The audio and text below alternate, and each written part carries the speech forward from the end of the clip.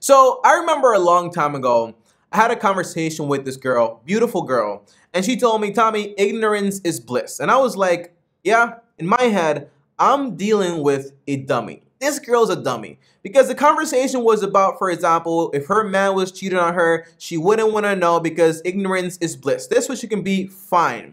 And I thought about it, what a dummy, but I also thought about how I was being a dummy. Because there were a lot of things I was spending money on that I'd rather not know that I was spending money the wrong way just so I didn't have to change my habits, okay? And a lot of us live that way. But we all have that little voice whenever we spend money on the wrong things that tells us, hey, this is a mistake, but a bigger voice that says, hey, it's all right. It's on discount. Everything's gonna be good. It's a sale. What's the problem, right? Now, I wish back then that I had someone to tell me, Tommy, you're being a dummy. You shouldn't spend money on this. It's a bad idea. And thank God I had that person. That was my mentor. And back then, my dream was that I wanted to have some Balenciaga jeans, which were black, for around $700, and some Jordans for around $700 too, and a Cuban chain with a white $10 t-shirt, and the chain was about $3,000. And I thought, if I had that, my life would be complete. And when I shared this idea with my mentor, he looked at me and told me, you're a dummy. That is not what you want to do with your money. You're going to spend it, you're going to regret it, and he told me all the reasons why that was not a good idea. And by the end of the conversation, ignorance was evaporated, so I was no longer in a state of blissfulness. So in this video, guys, I'm going to tell you things that you might not want to hear, but deep down you know that I'm telling you the truth. And sometimes it's not what you want to hear, it's what you need to hear. And my goal is to be 100% honest with you. Because although I was being a dummy back then, it doesn't mean you're a dummy. No one's a dummy per se. It's just that we do activities and habits that are pretty dumb, okay? That's the idea. So overall, guys, smash the like button. I appreciate it a ton. On top of that, also subscribe, hit the bell to get notified. And remember, I'm not judging you, because I've done all these dumb things too. I'm telling it to you so you can avoid it and not have to learn from actually doing it. It's better to learn from somebody else's mistakes. And some of these things here, guys, they're gonna be cheap to acquire and very expensive to own. Cheap to buy, but when you add up the cost, it's gonna be a lot of money. So stay tuned, okay? Now, the very first one is the girl or the guy you choose to date or eventually marry.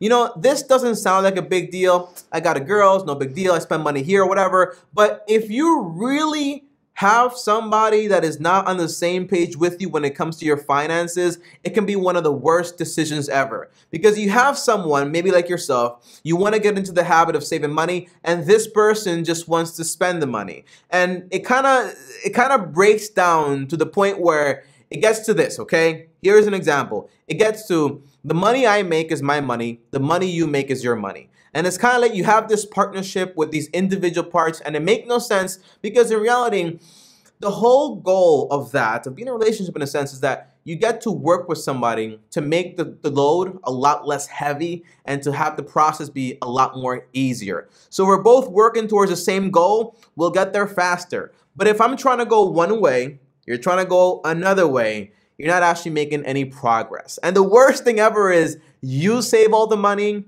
and they spend all the money and then something happens and now they have to rely on your money. And it's kind of like, is that really fair? Okay, so be sure the person you date doesn't have to be rich. They just have to have, for example, the right mindset when it comes to money. Now, number two, the things you watch, aka TV. You know, a TV is only about $200 these days, maybe $500 for a 4K TV, or $2,000 if you want something very, very fancy. But overall, the upfront cost of a TV is very cheap relative to what it costs you annually to actually have that thing in your house. Let me explain, because I don't mean cable and I don't mean subscriptions like Disney Plus. What I'm talking about is the time the average person spends watching TV. And that time, by the way, is about 4 hours a day, okay? So that means 4 hours a day times 365 days in a year, that's about 1,460 hours every single year spent on this TV. Now, let's say you just made $10 an hour with that time. That's around $14,600. So when you think about a $400 TV, Paying $14,000 worth of time is just too expensive. I personally can't afford a TV, okay? Now, I do have a TV, and one of my goals is that whenever I watch TV, I do it for like an hour or two max, and I try to be, for example, on my bike, you know, the bike thing you use to do exercise. That way I'm also exercising while I'm watching TV. It's okay to take a break, but it's not okay to pay $14,000 a year.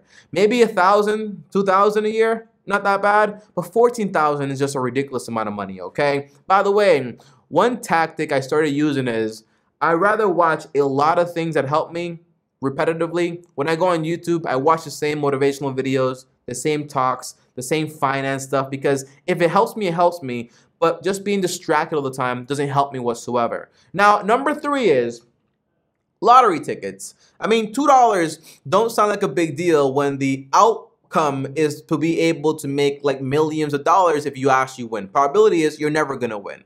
And when you take that $2 and you say, well, $2 a day, no big deal. We spend $4 a day. You're looking at around $500 every single year. And that's where things get expensive, because over time, all this money you spent, is just going down the drain. And it makes absolutely no sense. And if you would have invested that $500 a year into, for example, some investments for 30 years, earning you 11%, that would be around $110,000, okay, over 30 years. You might say, Tommy, 30 years though for $110,000? Well, you're only putting in $500, okay? That's all you're putting in a year. And guess what? $500 times 30, you're putting in $15,000 and taking out $110,000. I mean, that's amazing. That's a great return overall. If you invest more, you obviously get more. But I'd rather be 30 years into the future saying I played the lottery, I never won, than be 30 years into the future and say, hey, I want to be able to say I have $110,000 rather than have nothing, okay? And explain that to your kids. Now, number 4 is the car you drive. A lot of us, you know, we think in terms of monthly payments, and if we can basically afford the monthly payment, that means we can afford the item. And the true thing is that that's not true.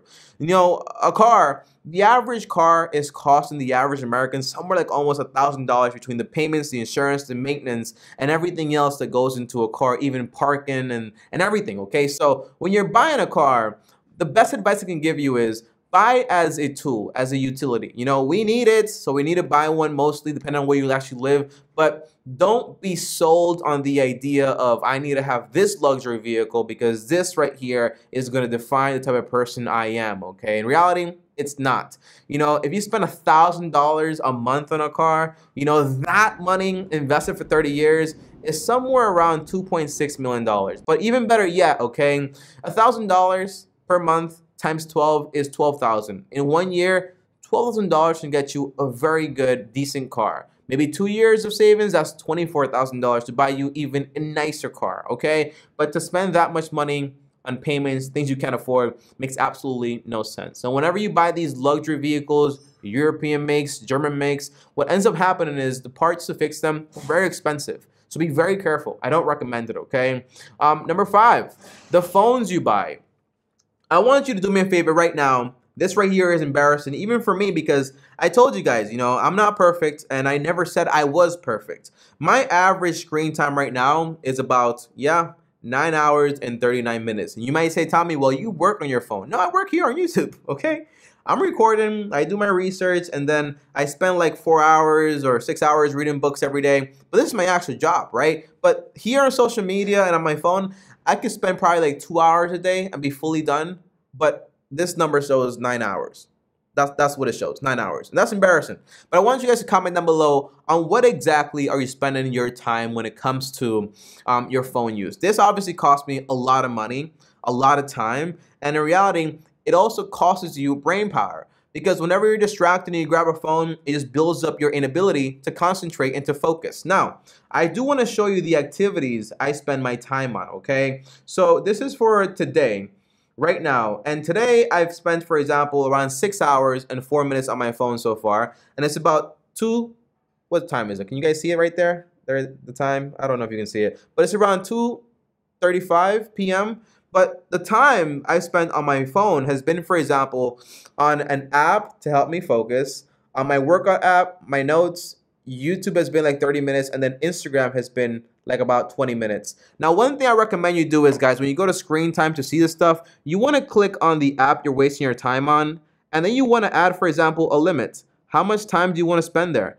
And I'm going to say, hey, I don't need to spend more than like 15 minutes, maybe like 45 minutes max on Instagram per day. So I can go on Instagram, type in 45 minutes right there, and then I can click, for example, add up here, and then boom, now it's limited. So now I literally can't spend more than that on social media. And I can add that, for example, with my other apps. This way, it limits it. Use this as a tool. This thing is amazing. Like, you can build a whole business with it, but it's become the master of many men and women. And don't let nothing be your master, okay? Unless it's God. Now, number 6 is what you inhale. I don't gotta go into detail here with the words because I get demonetized, but you know, this stuff, you know, there's electric ones now, there's the old-fashioned combustion ones, and there's like the traditional ones, and it's all so stupid, you know? Whenever you do those things, you know, like whether it's relaxing, whether you don't have a problem, it doesn't really matter. It's just one thing, a waste of money, and also a big health risk. It's something you can do without. I have a friend about my age, a little younger, and he said, you know, Tommy, I do this for fun. Until this day, he's still doing it for fun. And how much money has he spent on it? A lot. So when you spend, for example, maybe like $12 a day on these things, when you add up all that money you're spending on this thing, you could have probably just invested that money in. Again, in 30 years, say, hey, I have this much money in here. Or I bought my home and I paid it off early because of this stuff, okay? So that stuff, you want to eliminate it, okay? Whether it's for casual use, I just don't recommend it overall. That's my opinion. But if you want to, for example, be able to say, hey, I went from up here, Tommy, in my usage to down here now, my usage, that's good because you're making an improvement. But my opinion is get to 0. But any improvement is better than none, and it's not going to happen overnight. Now, the 7th one is the things you drink. And I don't got to describe those things. And I'm not talking about Pepsi and I'm not talking about Coke, right? I'm talking about the other stuff. You know, that stuff can be very expensive. And on top of that, not just expensive overall, but what it does to your body. You know, all these things when it comes to health issues are not a problem. You know, health is one of those things you don't negotiate on. If somebody tells you you're sick and you have $1,000 in savings and it's going to cost you $1,000, you gotta spend that money. It's not negotiable because you know your health is super important because if you don't have that, you're gone. So that's the idea. So when it comes to these 7 things I told you guys right here, these are things that people spend money on. A lot of the times kind of like a small amount of money initially, but when you add it up over time, it's just massive and massive and massive. And I gave you guys 7, but here's a bonus for making it all the way to the end of the video, and that is food.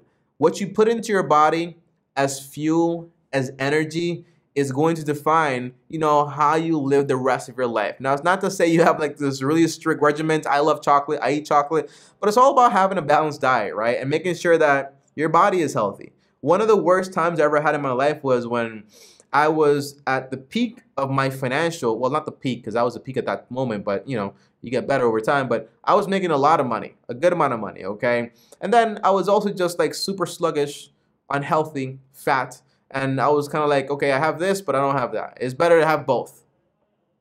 Both is better, all right? Always think both. But guys, that is it for this video. Comment down below. Let me know if this was helpful. And comment down below, I made it, so I know you made it all the way to the end of the video. And again, what can you do to basically improve on all of these things? When it comes to TV, I love TV shows. I love TV.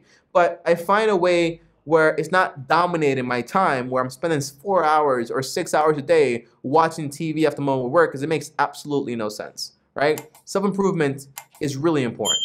Now, as always, guys, up here is another video. Over here is my face. Subscribe. And as always, Long Term Team officially out.